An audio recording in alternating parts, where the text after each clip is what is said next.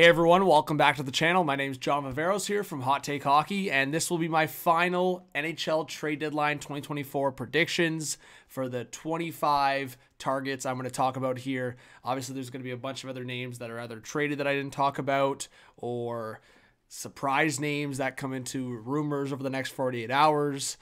But just overall, I wanted to focus on these 25 names, and I feel like I'm pretty confident on some of these names, maybe not so much on some of them, but definitely comment your thoughts down below. Hit that subscribe button, like, notification bell, all that good stuff. And I will be live all day Friday, March 8th for the deadline, starting in the morning into the afternoon. I'll be live breaking down all the trades, giving you guys all the rumors and all the scoop, and just in general giving my predictions and thoughts. So I hope to see you in that live stream, but let's kick it off with some predictions here, starting with some big names, and that's Jake Guentzel going to the Vancouver Canucks. For most names, I'll give like a backup option. So Jake Guentzel, Vancouver Canucks, maybe Vegas Golden Knights as a second option. As many insiders have reported, Guentzel is going to require a lot. So the fact that the Vegas Golden Knights already traded for Anthony Mantha, I think makes it a little less likely, but I could still see them being a player for a big name, whether it's a forward or defenseman. Elliot Friedman said internally they've talked about Noah Hanifin. As you guys see there, I have Noah Hanifin going to the Tampa Bay Lightning, but I think the Boston Bruins would be the backup option going home, and maybe Vegas is a wild card team. But I think Hanifin, Guentzel, Zucker, I think Vegas is going to be in on all those guys as one more addition with Mark Stone on LTIR. Elias Lindholm, you know what? It's just the report that came out from Chris Johnson. I just think if the Vancouver Canucks, in this scenario, and based on the report we got, if the Vancouver Canucks acquire Jake Guentzel, now I do believe that they could flip Lindholm, because that was my reservation on them acquiring Guentzel, was that they already made their big move for Lindholm. But if they're willing to flip Lindholm to a team like the Boston Bruins, I think the Canucks are going to go all in on Guentzel. So I think Guentzel, that's a good pick. Vancouver or Vegas. Lindholm, if he either stays to Vancouver or goes to Boston. Zucker, Boston or Vegas, I think. But I'll say this. Zucker was a line mate with Charlie Coyle in Minnesota. Maybe he could be a line mate with Charlie Coyle in Boston. So like I said, Hanifin to Tampa seems very likely if they can get a deal done. Friedman said there's already an extension agreed upon. And Jacob Markstrom, he'll either stay in Calgary or go to the Devils, I would think. Tyler Toffoli to the LA Kings. I do think there's a potential mock trade I could discuss here, and I'll show later in the video here, but there's two guys on the LA Kings that could make sense to the Devils. Matt Dumba to the Toronto Maple Leafs. I don't know if I want it to happen, but I feel like there's been a lot of smoke. Elliot Friedman poured some water on it, but then there was a fire lit back up by a couple other insiders, so I'm really unsure, but I feel like that would be the move that Trey Living wants because he wanted him in free agency. Adam Henrique to the Edmonton Oilers. All signs are pointing towards Henrique going to Edmonton or Colorado. We'll see, though. Wenberg to the New York Rangers. Apparently Colorado was out, so maybe the New York Rangers. Pavel Buchnevich to the Carolina Hurricanes. I feel like the Rangers would love to have him back, but I'll stick with Buchnevich to Carolina. I do think the Hurricanes are going to go heavy at Guentzel. If they miss on him, I feel like Buchnevich is the second option there. Maybe Colorado looks at a package deal from Montreal, and I actually forgot to include David Savard in this, but I'll do it as a combined. David Savard and Jake Allen to Colorado. Potential mock trade. I honestly could see a scenario where that happens. Colorado, once upon a time, acquired Manson. They like those kind of defensemen. I could see both Jake Allen and David Savard going to the Avs.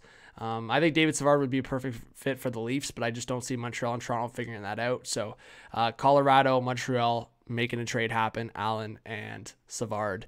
Riley Smith, Vegas Golden Knights. I think if they don't acquire Zucker, they don't acquire Guentzel, I think the reunion for Riley Smith makes sense. Vladimir Tarasenko to the Florida Panthers. Reports are suggesting he wants the Panthers. I think the Panthers will make this one happen. Sean Walker to the Edmonton Oilers. I think they're looking at Walker and Sealer here as the defense upgrade. I think they're looking at Henrique for the forward upgrade, Walker and Sealer, or one of the Flyers defensemen. I think that makes a lot of sense. So I'll go Walker, but if Sealer doesn't stay, I could see the Oilers getting him as well, or just him. Anthony Duclair to the New York Islanders. I think there's a lot of reasons for the fit. I think with Scott Mayfield going on LTIR, Duclair's cap hit fits right into that. So I think with the Islanders needing secondary scoring, I think Duclair is a perfect fit. He could be on like a third line next to Zizekas or jump throughout the lineup.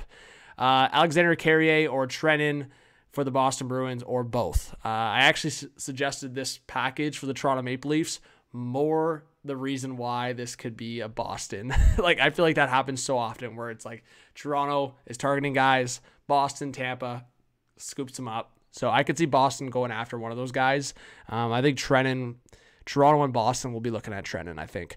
Nick Dowd to the Edmonton Oilers. As I said, I think the Oilers are going to go for depth forwards. The rumor right now is they're going after 2 depth forwards. I think the big name will be Adam Henrique. I think Nick Dowd could be the second option there. I also could see Edmonton just looking at Washington in general for a couple ads. Jacob Chychrun, I think he stays. I think there's always been smoke around Chychrun during the season. I feel like Ottawa's going to figure that out in the offseason. I could be wrong, though. I mean, I hope Ottawa proves me wrong and makes the deal happen. That means the deadline stream is going to be exciting. And then the final 5 I have listed here, again, I think New Jersey, LA could find a trade where Kaliev and Matt Roy go to New Jersey and Toffoli goes back to LA. I think that could be a potential trade. Joel Edmondson to the Winnipeg Jets. I feel like a lot of teams are going to be in on Edmondson, but I feel like the Jets, maybe they send like Stanley or Hanola back to Washington in this deal. Edmonton and Washington also gets a draft pick. Scott Lawton stays. And Andrew Peeke, I just feel like he needs a change of scenery. I know people have talked about Toronto with Andrew Peeke, but I feel like Philly and Tampa would be 2 teams I'd look at for that. But more specifically, I'd look at Philadelphia, especially if they trade Walker or Sealer or both. They're going to need a defenseman in there, and I feel like Andrew Peeke on that right side could make a lot of sense, especially with the Ristolainen injury, and especially with the fact that they're still in the playoff race. They're actually in a division spot as I make this video. So give me your thoughts, guys, on these 25 targets. Again, throw David Savard in there. Forgot to include him here because I do think there's a good chance that Montreal actually keeps him. But I think a team like Colorado, if they sauce like a first-round pick and a prospect at Montreal, and maybe Montreal was willing to retain or take a contract back, I think there is a scenario where Colorado gets one of Allen, Savard, or both.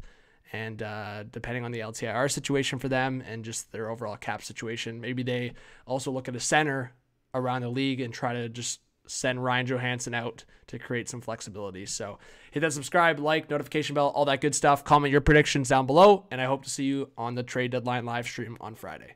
Peace.